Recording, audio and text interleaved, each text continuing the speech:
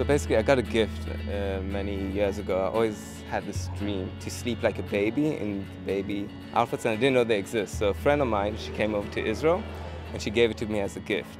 Now I was about to go traveling, and I had it on my bed because it was my pajamas, and I had a laptop and that on my bed, and I said I wanted to take my laptop, but I knew that the laptop would ruin my trip. So my friend said, "Why don't you take the tiger suit instead?"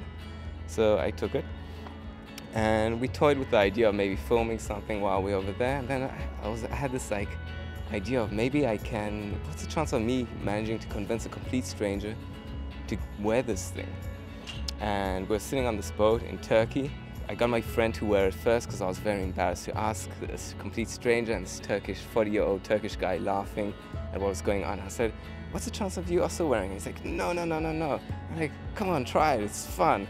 Not knowing that it really is fun because no one's done it before, and he agreed.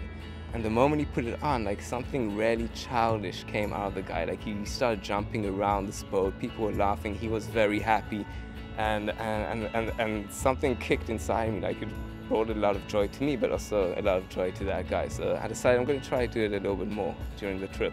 And slowly I got kind of addicted to it.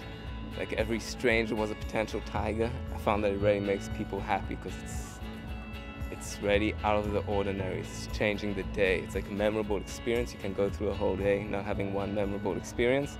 And suddenly you have this very random experiences in the middle of the day, walking to wherever you're going to. And I also got to meet amazing people while doing so. So that's kind of why I do it. Each reaction is a new reaction. And like, as I said, because I'm getting to meet amazing people, and normally you have to have something a little bit interesting in you. I'm not saying people who don't go in are not, because they also can be incredible. But like someone who's just like willing to go and do this random act in the middle of the day tends to be a little fun. So they have fun, I have fun, and yeah, so it makes me happy. It definitely makes me happy.